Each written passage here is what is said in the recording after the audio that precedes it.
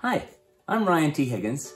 I'm going to be reading my new book, We Will Rock Our Classmates, for you, for Barnes & Noble Storytime. I hope you enjoy it. Before we get started, I'm going to take the dust jacket off and show you what's underneath. This is called the case cover. I made it to look like an album cover.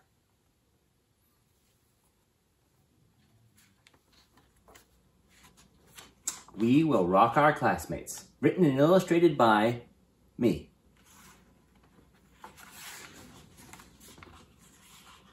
Penelope Rex was the only T-Rex in her school. Sometimes that made her stand out a little.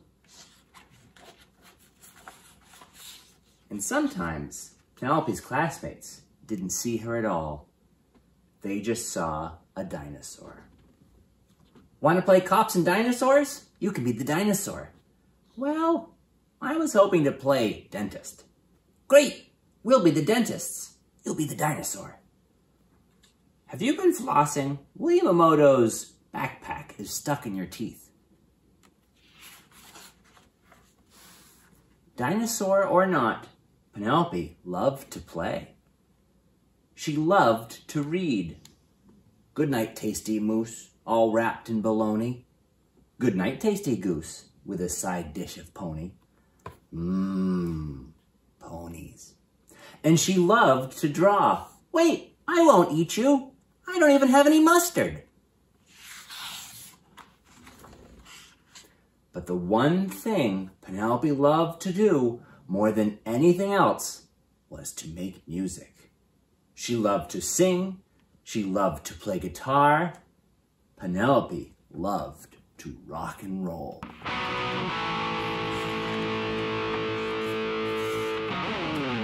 So, when Mrs. Noodleman told the class about the school talent show, Penelope was excited. She was also nervous. She wanted to rock her classmates, but could she do it? Also, the sign-up sheet was right next to Walter, the ferocious goldfish. Penelope took a deep breath. She had to do it. She tiptoed past Walter. Then she quickly wrote her name with her bravest purple marker. After school, Penelope shared the big news with her parents. And I'm going to wear a pink tutu and big boots and spike my scales and look angry, but I'll actually be really happy. And oh, it's gonna be so great. She hummed her favorite songs while brushing her teeth. She danced all the way to the bus. She even told her classmates about her favorite band, the Weevils. Best band ever. My dad used to go to all their concerts until he accidentally ate the drummer. At last, it was time for the rehearsal. Can dinosaurs even play guitar? On stage, Penelope froze. She could not sing. She could not play guitar. She worried that dinosaurs could not rock and roll. Penelope was very quiet on the car ride home. She hardly ate anything for supper. Are you sure you don't want any more penny pie? You've only had 52 burgers.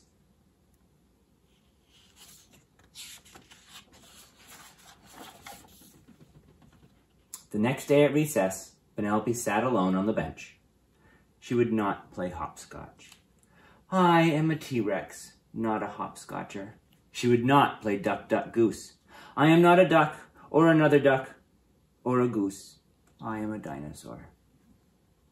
At the end of the day, Penelope crossed her name off the sign-up sheet with her saddest blue marker.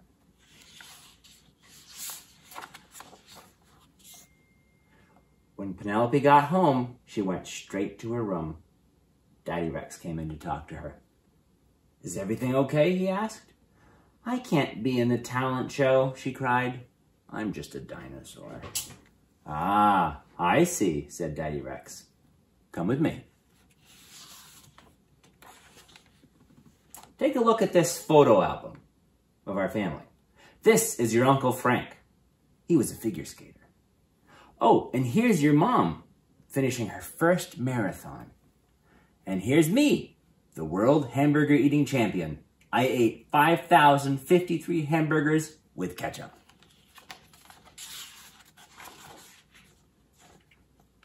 You see, said Daddy Rex, being a T-Rex is only part of who you are. You, for instance, are kind and caring, creative and adventurous, and you can be anything you want to be. The next day at school, Penelope marched right back over to the sign-up sheet.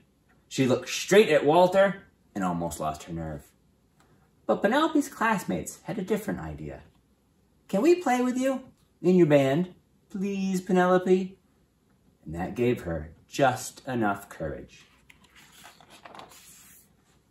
On the night of the talent show, Penelope was really excited and also really nervous.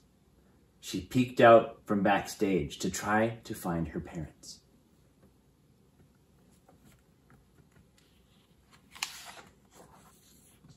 When the curtains opened, William Amoto and his amazing animal sounds took the stage. Chirp, roar, howl, tweet, tweet, tweet, barrr, honk, plop. Mabel Hastings and her dancing pony went second. Tappity tap tap, tippity tap tap tap tap, tippity tap tap. Then there was the Stegman brothers' synchronized swimming mimes act, followed by Martina Cortez and her dazzling card tricks. Your card was the 10 of hearts? No? Was it the elephant of spades? Finally, it was Penelope's turn. The lights on the stage were bright, but not as bright as Penelope. We are Penelope and the Mustard Seeds. Penelope was a T-Rex. She was also kind and caring and creative and adventurous. Most of all, Penelope Rex was a rock star.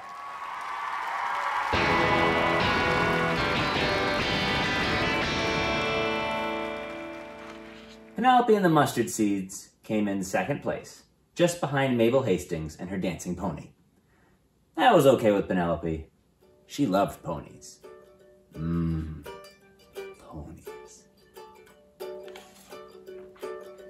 The end. Thanks a lot for letting me share my new Penelope look with you. I thought it might be fun to draw a picture of her. So, grab yourselves something to draw with and something to draw on, and you can draw along with me.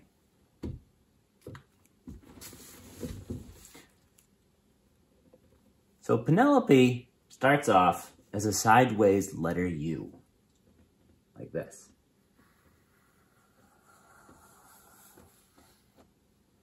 Right there, see? That's a U. This is going to be her nose, and we're going to make the back of her head here. Just kind of bring it around like that. And it's going to go past the part of the U right here. It's not going to connect. It's going to go just past it, just a little bit. We're going to put a little smiley face right there. Just a tiny little line at the end of there. That's going to be her head. This is going to be her neck. We're going to draw a little bit coming off of there. She's got a tiny little neck for the size head she has. She's got beady eyes that are kind of oval shaped. I color them almost all in black, except for a little dot there in the corner you'll be able to see. Just like that. And she's got a little eyebrow that rests up there on the top of her head. The front of her nose is kind of a whitish color, an off-white. I'm not going to color this one for you, but I'm going to draw the line where her nose turns white. Right there. And she's got some scales, too, that go along the back of her head. They actually run all the way down her back as well. So if you wanted to just do a quick Penelope drawing, you could do something like that. Okay? Now I'm going to draw the rest of her body. That's a little bit trickier. It starts off with her shoulder's going to be right there. And off of her shoulder is just a tiny little T-Rex arm. She has little arms. Most of her body, when I'm drawing it, is actually covered up with her pink overalls. So all I'm doing now is I'm just adding the buttons on there and the little front pocket. And then we're gonna do little straps that go over her back right there. Connect it to that pocket. Go down here, and as you get down a little ways, about the height of her head. So if you go like this, her head's about that big. That's about how tall her body is too. So I go like this, I go boop, and I measure it. So her body is gonna be to about right there. Now we're gonna draw the bottom of her pants. She's got folded up pant legs there, and her feet are pretty big because they need to be able to balance that giant head of hers. Now she has a tail that is about as long as she is tall. We're gonna add the rest of those spikes on there, or scales. We're only gonna add a few more things just to finish this off. She has, you know, a lot of people and kids have freckles. She sort of does, but they're bigger. They're more like spots that you might see on like a lizard. So I go like this. She's got little spots.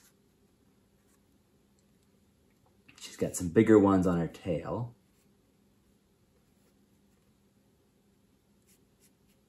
And then she's got some little lines on there. Let's see, you know, I think that looks pretty good. I'm gonna sign my name so that you know that I made it. R-H-I-G-G squiggle line dot dot T. There you go. That's how I draw Penelope. When I make her in my books, it takes me about 3 or 4 hours. I drew this for you in a couple minutes. So it's a little bit quicker, a little simplified, but if you were able to pause this at home and follow along, you could make a drawing that looks just like this. Well, thanks a lot. Bye.